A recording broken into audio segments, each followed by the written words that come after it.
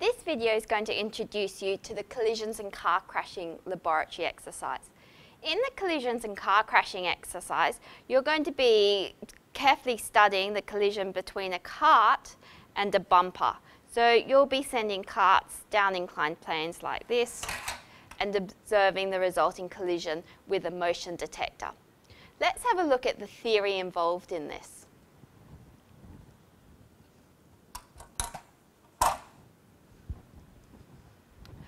So the first thing you're going to need to consider is conservation of momentum. So remember that momentum is conserved when there's no external forces acting on the body. Now in a collision, any external forces that are acting are very tiny compared to the internal forces in that collision. So it is a proper assumption that momentum is conserved during a collision. So we can write the rule of conservation of momentum between two bodies as m1 u1, where m1's the mass of the first body, u1's the initial velocity of the first body, plus m2 u2 is equal to m1 v1, where v stands for the final velocity, plus m2 v2. Now these v's are all vectors, so they do have a direction.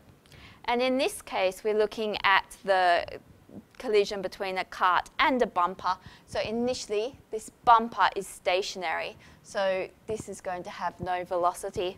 And as long as you've attached your bumper correctly to the track, after the collision, the bumper is still going to be stationary. And so this is going to be 0 as well. So momentum should be conserved in your collision. Now, how about energy? Energy is conserved when no external forces do work on the body. So have a think about whether energy would be conserved in this collision.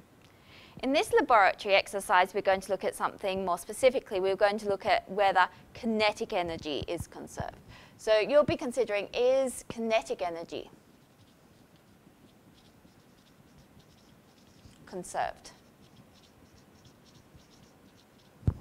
So the kinetic energy before the collision takes place is given by a half m1 u1 squared plus a half m2 u2 squared. Again, the bumper's stationary, so this term should be 0. And then after the collision, it's given by a half m1 v1 squared plus a half m2 v2 squared. And again, this term here should be 0. And so you'll do a few different collisions, and you'll look at it for each of these collisions, is kinetic energy conserved? And depending on what your answer is, you're going to be able to classify your collisions differently. So if your answer is yes, kinetic energy is conserved, in that case, we call this a perfectly elastic collision.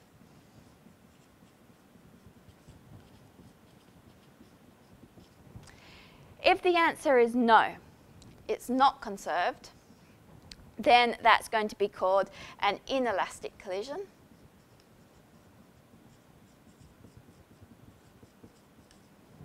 And if the answer is no, and the two bodies stick together, so in this case no, and the cart is stuck to the bumper, then it's called a perfectly inelastic collision. No, and they stick together. That will be called perfectly inelastic.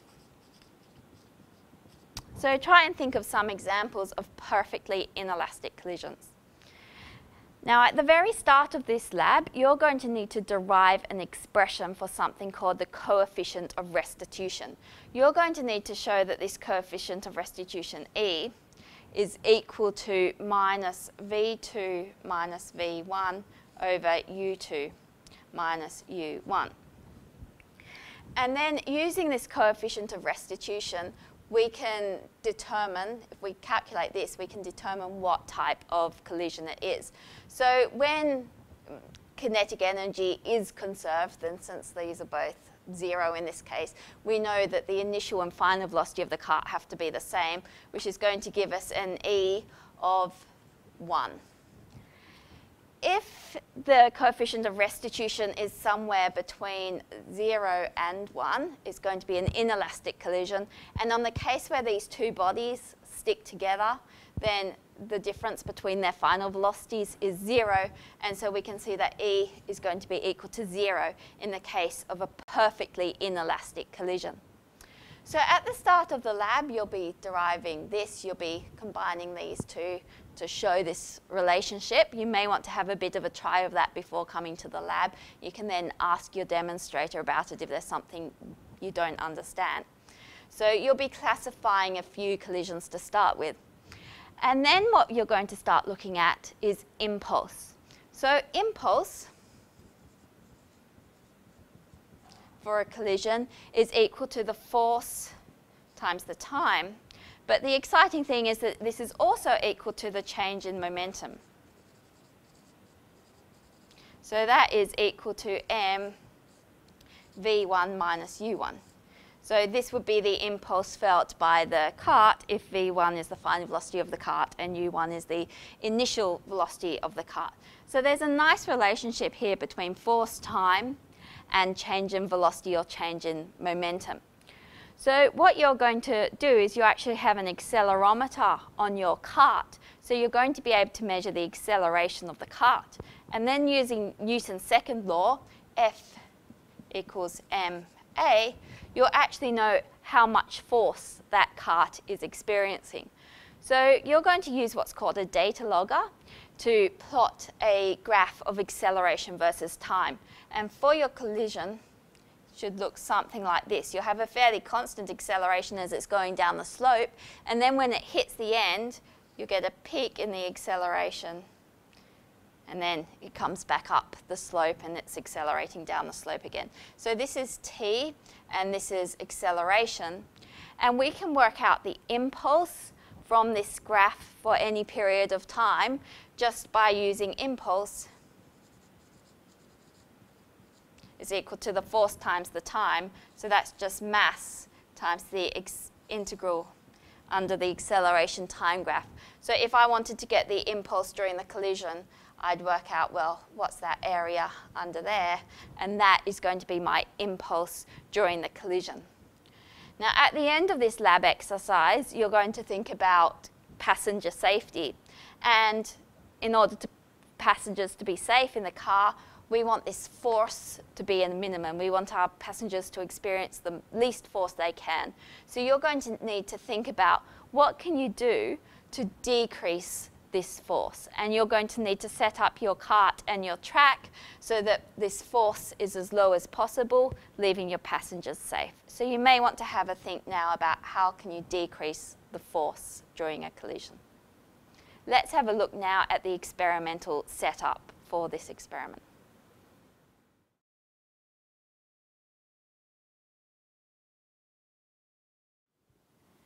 Okay, so the equipment that you're going to need for this experiment is the track, which you want at a fairly low angle so that the cart does travel down the track, but so that when it hits the bumper at the end, the bumper doesn't move.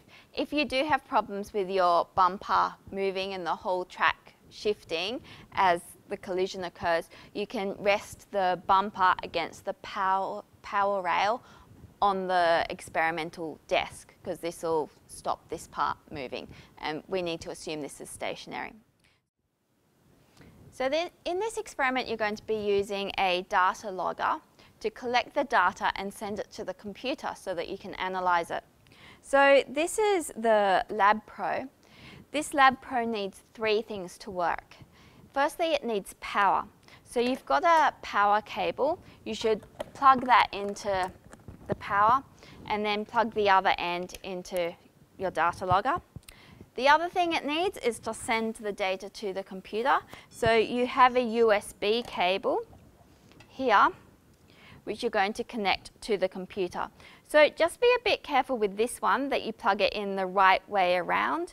Have a careful look at the shape of it and don't force it, because the picture actually goes on the bottom, so that can be a bit confusing. So plug that into the little circuit with the out to computer symbol on it, and then you plug the other end into the USB port on the back of the computer. Then the third thing it needs to work is one or more sensors. The first sensor that we're going to use is a motion detector. So how this works is by detecting reflections of sound. So it actually sends out a little t, and then it listens, and when it hears the reflection of the t, it records that and interprets that as motion. So it works out how long it takes the echoes to return and how this is changing. So this means that if there's people moving around or things moving around this detector apart from the cart while you're detecting it, you may get some spurious data. So just make sure that the desk is clear and that you only have the sensor pointed at your cart moving, not at the group next to you's cart moving, because that will mean that you don't get good results. So you also need to plug this into the Lab Pro. This says DigSonic, which is telling us which of these channels we need to plug it into. So you've got a series of channels called channels 1 to 4. You're not going to use those in this case. You're going to use the ones called DigSonic. You can plug it either into DigSonic 1 or DigSonic 2. So plug one end of this DigSonic cable into the sensor and plug the other end into your data logger. Always be gentle with your data logger. If you're forcing something, it means that you're not doing it correctly and you should stop, because this equipment is quite expensive and you don't want to break it. So we then face our motion detector down the track, move stuff out of its way so that it's ready to collect. Now, for the collisions and car crashing experiment, there is a template on the computer. So you should have dragged a folder onto your desktop from your first year drive here and called it experiments. So open that folder, and then you've got a set of Logger Pro experiments here. This is using the Logger Pro, so open that folder there, and we've got car crash experiment part 1 and car crash experiment part 2.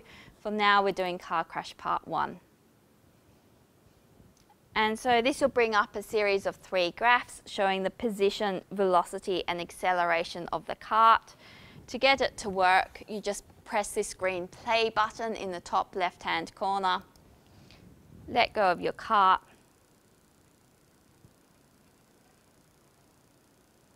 and it'll collect the data about the collision. Once the collision's finished, you can either press stop or wait for it to stop. To see the graphs more clearly, you can press this A button up the top. This stands for auto scale, and this will blow up the data so that you can see it more clearly. So once you've collected this data, you're going to need to analyze it. There's instructions about how to do that in your lab manual. You need to read off the velocity before and after the collision. You'll repeat each collision 3 times, so release it down the track, collect the data, record the data in your lab manual. When you're doing the collision with the hard bumper, just turn the cart around. One side of the cart has magnets, which will give you a fairly elastic collision, and one part does not have magnets, which will give you a much more inelastic collision. And so the collision will be more like this. So that's the first part.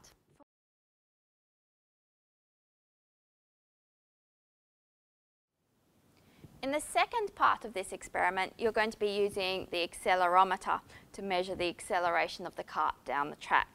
So the accelerometer is connected to channel 1 in your Logger Pro. So just connect it into channel 1 and open car crash part 2 template on the computer. Now, before you start, you should check that this accelerometer is calibrated. So have a think, what should it read when it's pointing directly downwards? And look and see if that is what it reads. And then what should it read when it's pointing directly upwards? If it's not reading what it should be reading, you're going to need to calibrate it. So under the experiment heading, click on Calibrate. And you can perform either a 2-point calibration with up and down or a 1-point calibration with it flat on your desk. If you need any help with that, speak to your demonstrator. Once you've calibrated it, you need to set it up to collect the data. So go to Experiment and then go to Data Collection. And this is the screen that you use to fiddle with the settings. Now what you want to do is take at least 200 measurements each second, because the collision's fairly quick and you need to get the acceleration at each point during that collision.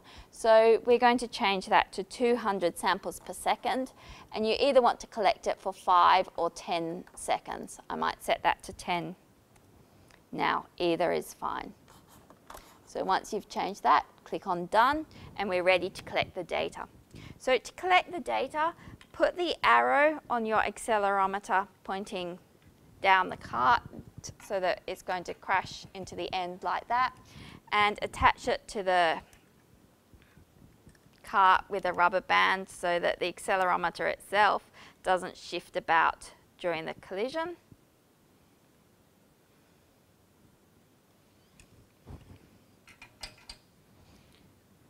Once you're ready to collect data,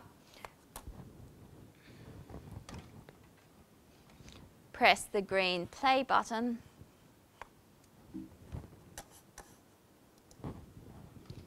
and then let the cart go down the track, and you should see a collision somewhat like that. If your cart is going faster, you'll have a bigger spike there. You'll then want to analyze this to record in your lab manual what you need to record. So there's some tools in the Logger Pro software that can help you. You've got a tool up here which shows you the area under the curve, so you can just highlight parts of your graph and then use this. That may be useful. You've also got this statistics one, which will tell you things like the maximum value and the minimum value. So you'll probably find that tool also very helpful. So just follow the instructions in your lab manual, and I hope you enjoy this experiment and work out how to make cars safer.